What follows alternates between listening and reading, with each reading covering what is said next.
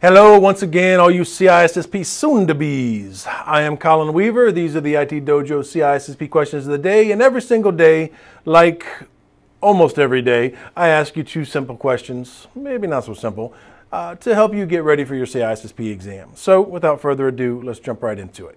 All right, this question is potentially messed up, so don't hate on me if you don't like this question. Here's the situation. A user has an image on their computer.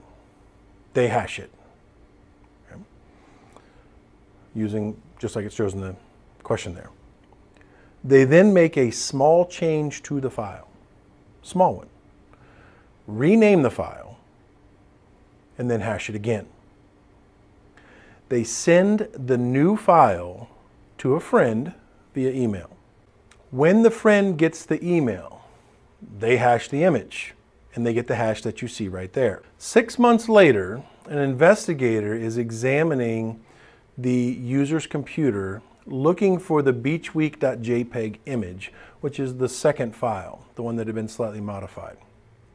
My question to you is, which of the following techniques could the investigator use to locate and determine if a similar file was on the system? A similar or the same file was on the system. Go ahead and give those answer choices a read. Give it some serious thought, because this may not be something that's addressed in a lot of CISSP books. And I don't know if it's on the CISSP exam or not, but it's something I think that's just worthy of having in the back of your mind. So go ahead and give those answer choices some thought. And then when you're ready, click on play again and we'll talk it through. All right, the first answer choice says that you should hash all the files on the computer using SHA-256 and then look for matching hashes. The problem is that if he was looking for the vacation.jpg file, then he could find a matching hash if that file was still on the computer. But the beachweek.jpg file is the one that he's looking for. So just hashing that one, we know that because it was modified in a slight way, we're going to get a radically different hash than the original vacation.jpg, which is what you actually see in the question. The hashes are very different of the two files. So just by looking for matching hashes is not going to help him identify a similar file on the system. The next answer says that he should look in the sent items folder of the user's email. Certainly not a bad place to look, but in this particular instance, we're not counting on that of being a place where we're actually going to be able to go in and find this message, because it's perfectly plausible that the person sent the email and then deleted the sent items folder. So there may be no remnant of that in the user sent items. Next answer choice says look for files of a similar size and similar type. It's pretty easy for files to be of a similar size. Lots of JPEGs are about the same size, so it's not really going to be a super awesome way to go in and try and find this file. I'm not saying somebody might not try something like that, but it really isn't going to be the one that you're going to expect to get a high degree of success with.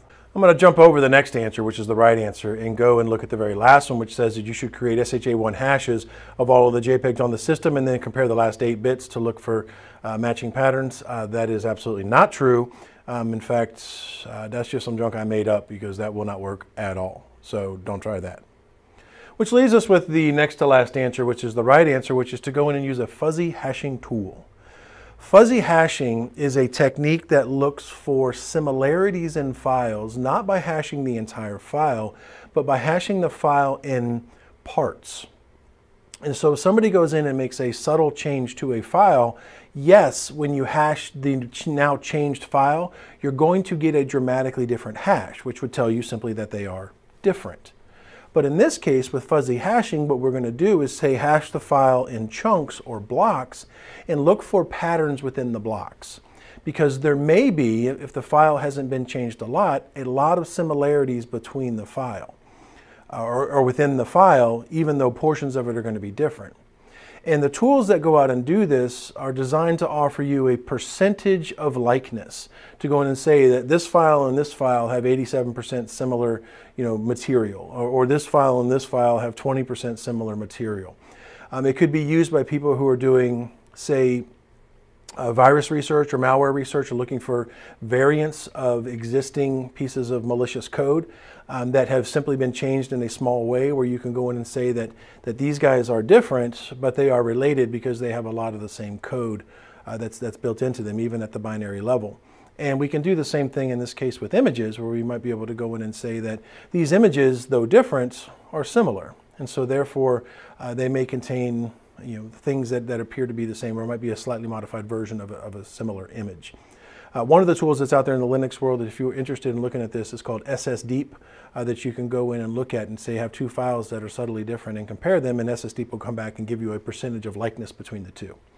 So for now, just know that there's this thing called fuzzy hashing. And fuzzy hashing allows you to go in and say how similar are two different files to one another. It has particular relevance in the world of analyzing malware, but could also be used in a variety of circumstances. So there's the question that I conjured here to go in and sort of illustrate that. All right, let's try something with a little bit lighter fare. You've just received a digitally signed email message. Which of the following do you need in order to validate the integrity and authenticity of the message? Give those answer choices a read. When you're ready, click on play again, and assuming you paused it, and then click on play again and we can talk it through. The right answer here is that you need the sender's public key. Okay? If somebody is going to sign an email message, it means that they are going to hash the email message and then take that hash of the email message and they are going to encrypt it using their own private key. Therefore, you're going to need their public key in order to decrypt the hash, okay, or decrypt the digital signature, which is going to reveal a hash, and then hash the message yourself and compare the value that you got when you hashed it to the value that you recovered from the digital signature. If the two values are the same, you know that the message has integrity and it has not been modified since the person who is the holder of the private key that corresponds to this particular public key signed it. And in so much as you trust the signer, okay, you trust their certificate, you have a lot of things going on. You've got origin authentication because you know that it's from who you believe it to be from. You've got data integrity because the hashes match. And you've got non-repudiation because the person who signed it is the only person who has the private key, so they can't deny that they're the ones that sent the email. So lots of cool stuff with hashing and asymmetric cryptography when you have a trusted authority behind it in the form of a public key infrastructure. So that's it. 2 more questions down. First one was kind of a deep dive. I know that. Don't hate me. If it's on the exam, awesome. If it's not, you guys can flame me in the comments below. But if you like the questions, again, I'd dig it if you clicked on like for them. And if you haven't subscribed, go ahead and click on subscribe too, because I am doing these questions every single day. And I appreciate knowing that you're out there. So with that, see you tomorrow.